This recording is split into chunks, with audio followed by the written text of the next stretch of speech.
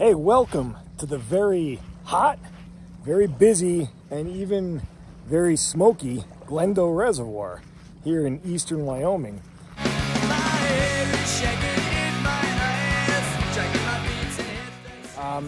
There's wildfires burning in Canada. You might have heard of these. This is the summer of 2023. This is early July, and the smoke from these fires just started coming into Wyoming last night. So that's fun. The skies are kind of a strange, hazy color right now. Beautiful sunrises and sunsets, but not so great if you're trying to breathe. But I'm on one of my favorite lakes in the entire world, one of my favorite places in the world, and it's, like I said, Glendo Reservoir. It's built on the North Platte River. The North Platte, of course, is one of the main arteries for the Mississippi River. So a lot of the sediment that was normally coming from the North Platte is now sequestered behind a variety of dams. There's dams on Alcova, Seminoe, Pathfinder, Glendo, in Nebraska on Lake McConaughey. There's a whole variety of dams that are designed for agriculture primarily. They're also finding a lot of use as recreation. The result is a lot of the sediment that normally is making its way to the Mississippi is stuck here. It's not really getting through, and it's building up on the reservoir. So the Mississippi Delta is shrinking. You might have heard of the subsidence in the Delta. Sea levels rising. Yes, sea levels rising, but also the Delta is subsiding because there's not a lot of sediment coming in. You can tell just from looking behind me, there's some really interesting rocks here, which is why I'm here. I'm here primarily for fishing, to look at some rocks, to do some boating, fishing, to look at some of the trace fossils in the rocks, to enjoy a respite from the 100+ degree weather we've been having in Texas for the fishing. So I drove up here a couple of days ago. I've been here about a week, actually, as it turns out. And I'm taking off, in a day or two, so I figured might as well do some videos of the geology here. It's pretty spectacular stuff. So this first one, I'm going to start us at the very base of this section. We have a Paleozoic all the way through a Cenozoic section. It's going to be kind of fun. We're going to work our way from Mississippian and Pennsylvanian all the way up to the Triassic. From the Triassic all the way into the Jurassic. And from the Jurassic into a little bit of the Cretaceous. And then the Oligocene, Eocene, Oligocene. So it should be a pretty fun video. There's going to be a series of them that I'm putting together. You're not going to want to miss them. Stay tuned. If you've been curious about Glendo, if you've been curious about the geology in Wyoming, you might have a good time watching this. You might even learn something. All right, I'm going to try to avoid the party boats that are going on out there. A lot of them are blasting really obnoxious music and chock full of really rowdy people. So I'm going to stay close to the shoreline so I don't get wiped out by one of these yahoos. All right, so first things first, let's talk a little bit about the geological setting. Not too much, don't worry, we're not going to get too far into the details. Just to kind of set the stage for where are we in the world. This reservoir and these uplifts are here because the North Platte River had sliced through an area of uplifted Mesozoic, Paleozoic, and of course Cenozoic rocks. The uplifted area is what's called the Hartville Uplift. The Hartville Uplift is actually somewhat continuous with the Laramie Mountains to the south and the Black Hills in South Dakota. You might have heard of them. It's where the infamous Sturgis Rally happens every year. Devil's Tower's in that area. Close Encounters of the Third Kind. Aliens like it. Everybody likes it. Bikers, people from out of this world. Might be one and the same. So the Hartville Uplift is this tectonic feature that's been active for billions of years. It actually goes all the way back to the Archean. And there's evidence for uplift of the Hartville Uplift. It's at least 3 or 4 times, going from about 1.7 to 2.1 billion years old. But it didn't stop there. It kept uplifting. So in the Mesozoic, in the late Triassic to early Jurassic, there was another uplift. And in that case, what happened is we lost a whole bunch of rocks. If they were even here to begin with. We don't know if they were here. They might have been, there might have been a low mountain range here where the rocks never accumulated, the sediments never accumulated. We just don't know. But we have a gap between the early Triassic and the early Jurassic. We're missing several tens of millions of years. So the Jurassic Sundance Formation sits directly on top of what's called the Goose Egg Formation. That's that reddish shale and sand and carbonate and even some gypsum behind me. There's also another unconformity in the Jurassic, between middle to late Jurassic Sundance Formation and the Morrison Formation. We're going to take a look at that. We're going to lay hands on that unconformity. It's subtle. Take some looking at it. It really takes some investigation of the trace fossils, the sedimentology, very detailed work to be able to pick it out. And in fact, some people have even argued it's not there because they haven't looked at the full data set. Fortunately, I have, and I'm going to take you along with me. There's another unconformity between the Jurassic and the Cretaceous. Now, that's part of a regional unconformity, and I should mention so is that Jurassic unconformity. These aren't just local unconformities, but they're accentuated by the uplift of the Hartville. Then finally, there's an Eocene to Oligocene unconformity. And I'm going to show you the White River Formation, which outcrops all around Glendo, and it sits unconformably on Pennsylvanian Permian, Triassic, and even Jurassic and Cretaceous rocks, depending on how the land was tilted when that stuff got accumulated. So we're going to look at all that stuff. So it's all here because sediment was building out onto variously tilted and uplifted and eroding landscapes that were a function of the Hartville uplift moving from about 2 billion years all the way up through at least the Oligocene. Let's go look at some rocks. I've talked enough. I promise I'll show you some really cool things. Let's go.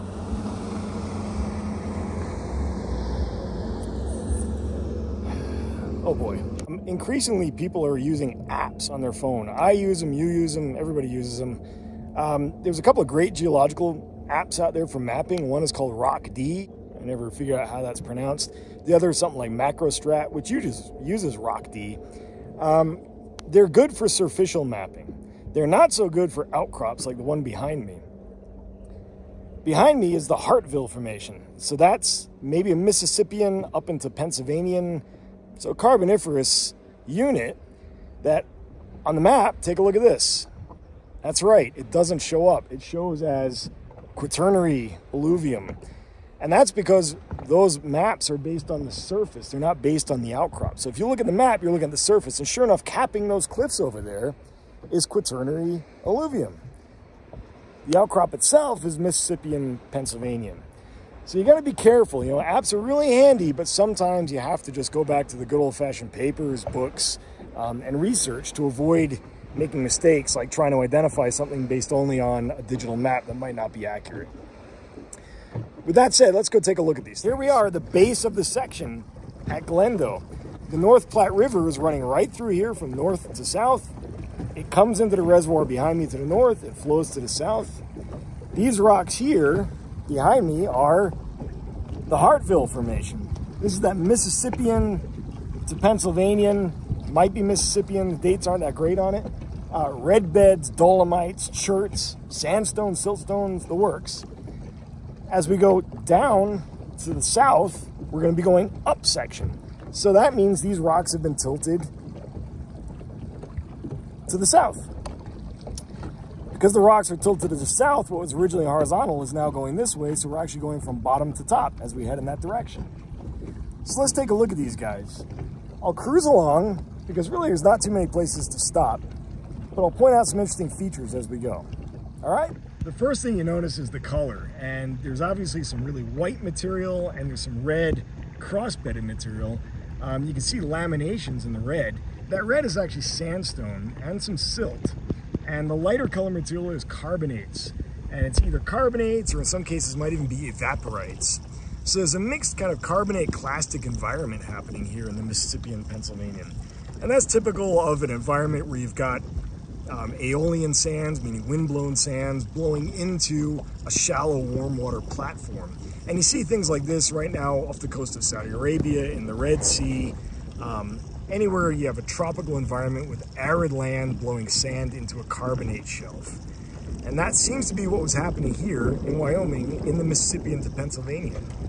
You can really see some of the cross-bedding in the sandstone there. It really jumps out at you. It indicates a direction of transport largely to the south and southeast. You also notice there's a lot of deformation in these rocks. They are really screwed up and through the ringer, and it looks like there's all kinds of breccia pipes pushed through them. There's a variety of reasons that might be. Typically it's because there's some sort of mobilization of the sediment. And looking at them, they actually look like they have filled into fissures. So they might have been something that's been moving from the top down. So this is the transition from the Hartville Formation below to the red goose egg formation above. And there's a change in lithology too. So you notice the goose egg is kind of this soil forming, very silty, sandy, muddy material compared to the carbonates and sands of the Hartville. I'm in a little cove on the eastern side of the reservoir now. This is all around me, that red bed material and some of the lighter color material of the goose egg formation. Probably named because there's a lot of Canada geese here that lay a lot of eggs on the shoreline. So probably whoever found this said, oh boy, what are we gonna call it? Goose egg. I don't know, I'm making that up. There's probably a good reason. I haven't looked at it. You know, one of the interesting things about the goose egg formation is this really rich, deep brick red iron oxide color, which is from the hematite. It's a mineral that people around the world have used to create a color called ochre. Some of the oldest art in the world uses ochre. In cave paintings, people were buried with ochre coloration. And in fact, one of the oldest mines in the world is a 13,000 to about 12,000 year old mine, not far from here in Wyoming, where ochre was mined. There's also Clovis points associated with this. Some of the first people in North America, some of the first Americans, were using the goose egg formation as a source of coloration. You didn't think we'd be able to get through this without talking about some neoichnology. Up on the cliff here are dozens of little cliff swallows. They're these little birds that make mud nests. They collect mud from around the lakeshore and create these intricate little cup-shaped, bowl-shaped nests with a small entry hole, and they come in, feed the chicks that they raise in there, fly out, everybody poops outside. It's a pretty good system. Unfortunately, every so often a chick does fall out, and if you're in a lake where there's fish like bass and they're in here, or walleye and they're in here, they might be able to eat that chick. So it's a little bit sad, but most of them hang in, and obviously they're doing A-OK here. So cliff swallows, they're great natural insect control. They eat tons of mosquitoes. I forget how many tons an individual bird can eat, but it's like a ridiculous amount given the nesting season. Cool, huh? Oh boy. That's the Jurassic. So we've come up from the early Triassic. We're missing a big chunk of time, and now we're in the early Jurassic Sundance Formation. I actually did a video on this very outcrop last year. It was one of the first videos I made, talking about whether it's a tidal bar or a tidal dune. You can see some big foresets in that body. It's a sand that sits on top of aeolian deposits. So the earliest Jurassic deposit here is actually Middle Jurassic, it's not early Jurassic. I just mean the first Jurassic deposit here is windblown sand, like a desert. Then on top of that is these tidal dunes. And these tidal dunes are part of that initial transgression of the Western Interior Seaway. So this is a very sandy system, and as it got younger, it got progressively deeper. So we're tidal here. The next stop I'm going to show you is really different, and it's the next member up in the Sundance Formation. This is the marine part of the Sundance Formation. It has a very early aeolian part, and that's called the Canyon Springs member. But we're in a part now that's marine. And we know it's marine because, look at this, some really nice ripples. Linear ripples. Again, they can form in lakes, rivers, reservoirs, oceans, bays, seas. Ripples aren't very diagnostic. But there's some other really exciting things I want to show you here, besides these gorgeous ripples. And again, this is a state park. Don't collect anything. Take all the pictures you want. Do not collect anything. I warned you. These are some absolutely spectacular rhizocorallium traces. They're made probably by polychaete worms, and it's a little bit hard to see what's happening, so let me walk you through it. This is a really nice one here. There's a tube that makes a big U shape, and the animal creates a U-shaped burrow that comes down from the sediment surface above, burrows down horizontally and creates a U. But it doesn't stop there. It creates a U, like this one you can see. It's actually a composite of many different U's. So it creates a U, and then another U, and another U, and another U, and another U, on, and what's called sprida. And we know this was the last U because it cuts through all of these. This block is chock full of rhizocorallium. All right, we are cruising along now south in what's called the Narrows. It's called the Narrows because the lake gets very narrow here because the Platte River is cutting through these Jurassic sand bodies. There's a lot of sand in the Sundance Formation here. In other parts of the Sundance, in Wyoming and its equivalents up in Montana, there's a lot of shale and even carbonate because the source of the sand was to the east and to the south. Probably the Appalachians and probably also down in Oklahoma. So we've got a whole lot of sand coming into what would have been shallow marine environments here on the Sundance Seaway. It got deeper to the west, it got deeper to the north, but here we're still pretty shallow. Not quite beaches at this point, but if they were here, they got transgressed. This part of the Sundance, remember I mentioned there was a couple of members. The really massive looking one is called the LAK, L-A-K. There's not a lot going on in terms of trace fossils or sedimentary structures, so we're not going to bother looking at it. It's a mystery. There's all kinds of arguments about what environment it formed in. Long story short, nobody really knows. The Pine Butte on top of it is another story, and that's pretty interesting. So we're going to zip into this cove. We're going to go up section and look through it because it's pretty damn cool stuff. We're younger than we were. Oh, I'm sliding down the hill. That's always fun, especially when the hill is a vertical drop. I'll be careful. I'm wearing very good footwear. Where was I? Here, something happened in the LAK. Who knows what? But by the Pine Butte time, things have changed. We're in a very strongly tidal system. Could be a tidal delta, tidal flats on an open tidal coast. Don't know that. But it's a very, very low energy tidal system with ripples. We don't see hummocks. We see regular bedding. We don't see a lot of disturbed bedding. It's not 100% bioturbated. And there's little delicate Diplocraterians, Ophiomorphas, and things like that that like estuarine tidal flats, estuarine tidal bars, stuff like that. So we've changed from when we first started, which was lacustrine, into maybe a soil in the Permian to Triassic. Then something happened with the Hartville uplift. Then we started flooding the basin with the seaway. Big open, angry ocean with big waves, lots of sediment spilling in, slowing down at times for the Rhizocorallium to have their way with it, and then storms washing more in. And as we move forward in time, that basin started to fill in with sediment, and here we are on tidal flats. I'm going to summarize from a safer location, or maybe I'll just do it right here. Because from here, we're going to continue on up. Something is about to change, and I think you'll be surprised.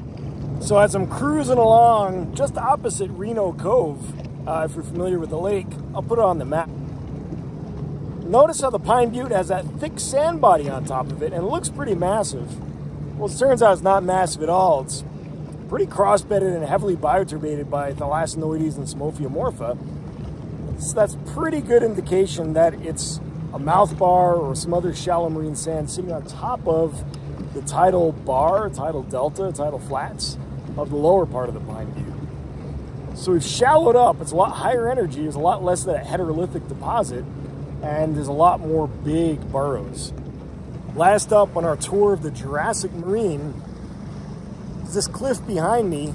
The dark gray material below the golden sand is the Redwater Shale member of the Sundance. It's an open marine unit. Again, there's really big thalassinoides, really big Rhizocoralliums, and storm deposits down at the base, which unfortunately we can't get to because the water's a little high right now. But beautiful hummocks and swales, belemnite hash. I've found some really nice big ammonites called Cardioceras. But you notice this color change. It goes from gray to sort of a reddish and then to a green. Something's happening geochemically, and that's associated with an unconformity. Again, with the unconformity, probably related to the Hartville uplift moving, or possibly related to climate change in the Jurassic. As climate gets colder, water tends to contract, you get thermal expansion and compression, and it causes sea level to fall. Now we know there's a lot of tectonic activity in the Rocky Mountains in the Jurassic, so my money's probably going to be on that. But the golden material above is the basal part of the Morrison Formation called the Windy Hill. And the Windy Hill is well known for footprints from dinosaurs and pterosaurs.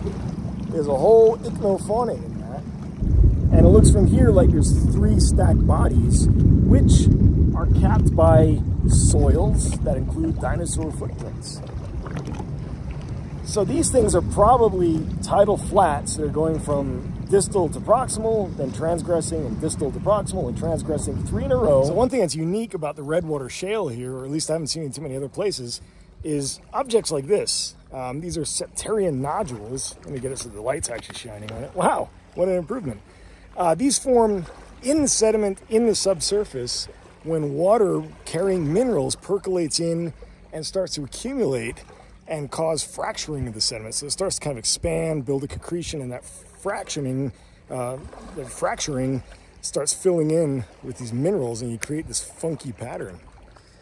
So these are pretty common all throughout here in the Redwater Shale. There's something about the chemistry of it. And again, state park, leave it. So I'm gonna do just that. It stays here. All right, well, if we were wondering what kind of an environment this is, where are these ripples forming, these are little bits of shell. They're pretty thick looking bits of shell. They're rounded. So they're rounded little water-worn, abraded bits of probably marine shell.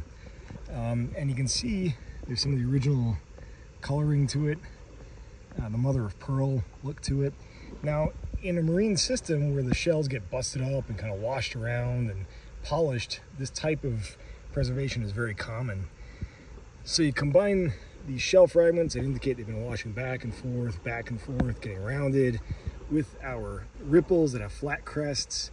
We're starting to have a picture emerge of a very tidal system, or a system at least that's gently, because we remember those ripples are not very strongly unidirectional, so maybe gently kind of washing back and forth in a tidal environment where shell fragments get accumulated and worn. So I'm checking out some more slump blocks from that Golden Windy Hill member, and this material looks a lot like soil formation. So we've got kind of the greens, we've got sort of the reds, it's kind of cracked. That's typical of something that's been severely exposed. So there might have been a soil forming here. And if you want further indication of that, I found this, which is a dinosaur track. 1 toe, 2 toe, 3 toes. There's the heel. I actually found this several years ago, and it's kind of alarming how it's eroding. It used to be in a full block, and it looks like most of the block is falling apart around it, so this thing's gonna be exposed pretty soon. But it's a 3-toed dinosaur track going that direction. Here's another dinosaur track, seems to have 3 toes. 1, 2, 3. And it's going that direction. Now again, this is a block that's fallen down, but you can see, it's about the same size. So that one is about the same size as that one, maybe a little bit smaller. So we have 3-toed dinosaurs running around in the Morrison Formation. Oh my goodness, look at that. That's a big natural cast of a dinosaur track. So the mud that was in there is eroded and left behind the sand that got pushed down when the animal walked. And there's another one back there.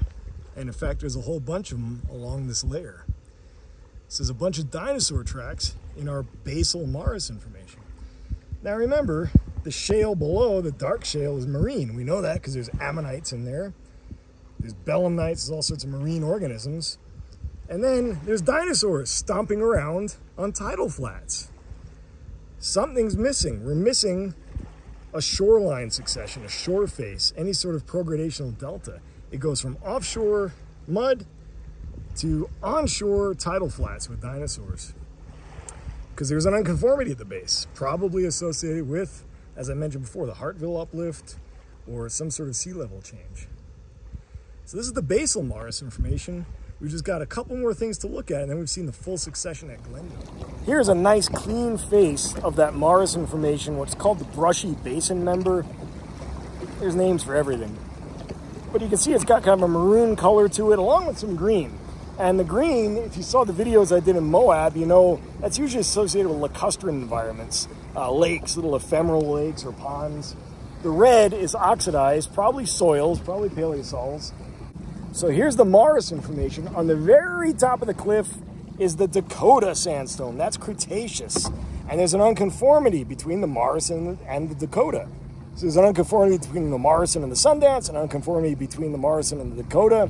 And then, of course, back there's the unconformity putting the Oligocene White River Formation on top of everything. Next up, we'll take a final stop at the White River Formation and see what it's all about. And then you'll have seen the whole shebang here at Glendo Reservoir. Incidentally, the marina is right behind me. So you can launch right there. You can come rent a boat, launch, and do this whole thing for yourself. It's totally worthwhile. Get a geological map. Don't trust apps. All right, let's make our final pit stop at the Eocene, and that'll be a day. And here we are, the very last of the sedimentary deposits at Glendo Reservoir, aside from the Quaternary alluvium on top. Nobody really cares about that. This is the White River Formation. It's really, really well known for its well-preserved fossil mammals, tortoises, all kinds of vertebrates. There's also a lot of trace fossils in it. Not this outcrop. This is pretty nasty looking stuff.